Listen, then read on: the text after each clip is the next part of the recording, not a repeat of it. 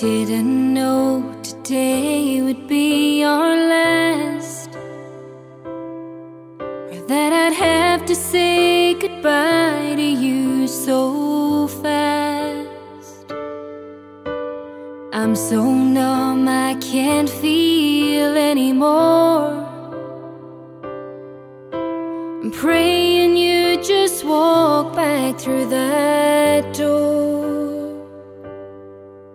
and tell me that I was only dreaming. You're not really gone as long as I believe.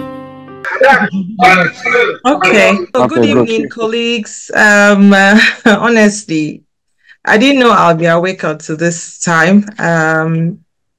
Because my work now is 24 hours. Adaku. I'm Mamejima. Anyway, my name is Adaku Efuribe Nee Anyanwu, and I live in the UK with my husband and 2 kids. They just turned 11 months yesterday. Yeah, I'm here to encourage some of our classmates that are still looking for the fruit of the womb, or those that are even yet to get married. So there is hope. Yeah.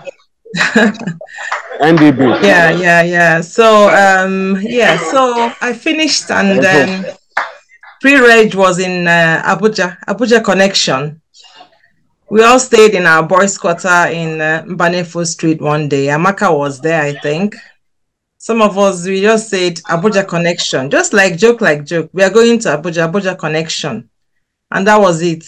I found myself in Abuja. Amaka was there, and Angie and Francis, Tony and Amma, a whole lot of us, PK, Pakaro. Then I did my pre-reg in the Ministry of Health. Then after that, Youth Service Force Headquarters. Then from there, I got married when I was still in Abuja. Then I moved. Yeah, Ozzy the baby was also there. Amaka got married first. Ozzy got married. Then I now got married. and now I got married 2007 September. That's the white wedding. Then I moved to Lagos. I only spent a few months in Lagos, and I left the country April 2008. So, and I've been in the UK since then. So right now, what am I doing? Okay. My day job, I'm a civil servant here. I work with the National Health Service, and I'm a senior pharmacist with the Integrated Care Board for Derbyshire County.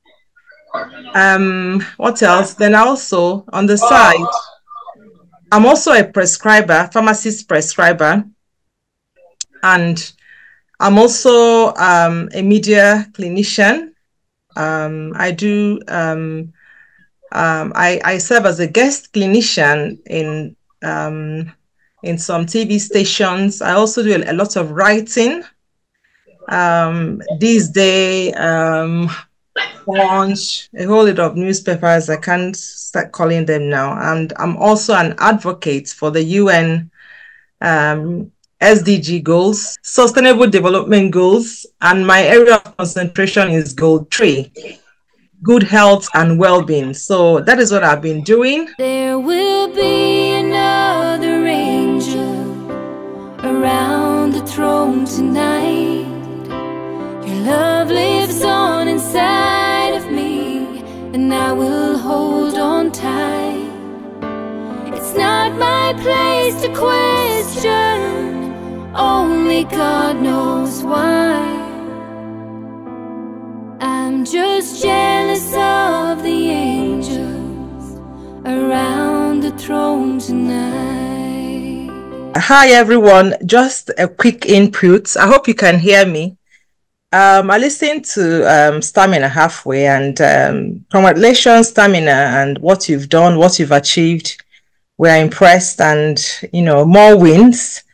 Yeah, like Stamina said, I just want to point out this thing about lobbying. We have to take it very seriously. Honestly, you use money to save money and you use money to save lives. I'll give you an example because this thing happening in pharmacy is not only in Nigeria, even in the UK. Yeah, ever since they burnt that Medica, nobody has rested. So it's still going on here. I'll give you a quick example. Right. We have prescribers. I'm an independent prescriber. Even Joy and most of us in the UK, we are independent prescribers. I'll tell you how the government did it.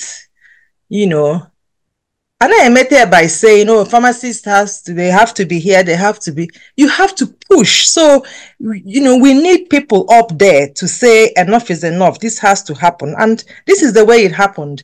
We lobbied, like the GP surgeries, which is like the medical center, you know, the first port of call when you're sick, you go to the GP surgery. You don't just go straight to the hospital. So we had to push in that pharmacists, they have to employ pharmacists in each GP surgery, and we must be allowed to prescribe, you know.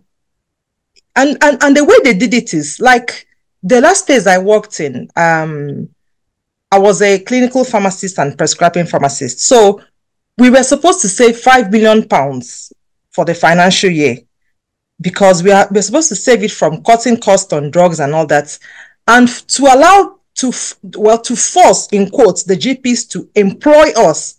They now gave them some money, stipend, told them if you employ this pharmacist and they save money in this surgery, we'll pay you. So the GPs were even paid by the government. It's funny. The GPs were paid for, by the government to place 1 or 2 pharmacists in their surgeries. So like Barnsley, for instance, all the GP surgeries in Barnsley had a pharmacist. So we were like up to 20 pharmacists. And at the end of the year, we saved £5 million. And when they saw, the government now saw, a pharmacist has saved £5 million, then they now made it like mandatory. Do you understand? So the doctors didn't have any choice anymore. It became like a national law. So I'm not going to say me here, but it has to do with like Stamina said, we need people there. The lobbying has to be taken seriously because you cannot force them or do it by force. In here for like 100 years to make them change their thinking. That pharmacists can sit down, have a consultation in her office. I had an office. I told them I need my own office, and there, pharmacist Adaku at the door. So as the patient is coming, you're coming to see either pharmacist because they already had nurses prescribing. So I was like, how can, so I just wrote my name on the door. So as you're coming, I introduced myself. I'm a pharmacist. This is what I can do. This is my area. So we were doing all this medicines review, and people we are living longer. People that had long-term conditions, we were saving lives. And when the government now saw, people are living longer and we are saving money, like a national, law. Do you understand? So we've stopped fighting with the doctors because they've now seen what we can do. So in Nigeria, I'm not sure how we are going to do it, but I think we need more staminas up there to start with. We need more staminas there. Sort of, that's the only way I can say it. We don't just need people there that will just sit down. Naza, I'm a rep, I'm a senator. Do you understand? We need people that are forward thinking. We need more people that would carry the business of pharmacy on their head. Just they are sitting down there. Do you understand? So I don't know how we are going to do this. So maybe Amaka is one person very sharp. Amaka the fast and sharp in Abuja. If you guys know how Amaka has, risen in Abuja to the extent she's now in CBN. Amaka is in a very strategic place in Abuja. So ndị na Abuja, Pakaro, in a very strategic place. And our civil servants, like Chinyere, here, no UPTH. We have Chinyere in UPTH. We have people in UNTH. We have our Lex. So some of those department meetings, for instance, you start from your department meetings. Don't be absent. And clinical meetings, we have to be represented. Then from there, you can become a lead in an area in the hospital because you cannot just sit down and say this has to happen when you're not even a lead in the hospital. Like Joy is now developing herself. She's an advanced practitioner in a hospital. And she's going to be a lead in a particular area. always made my troubles feel so small. And you were always there to catch me when I'd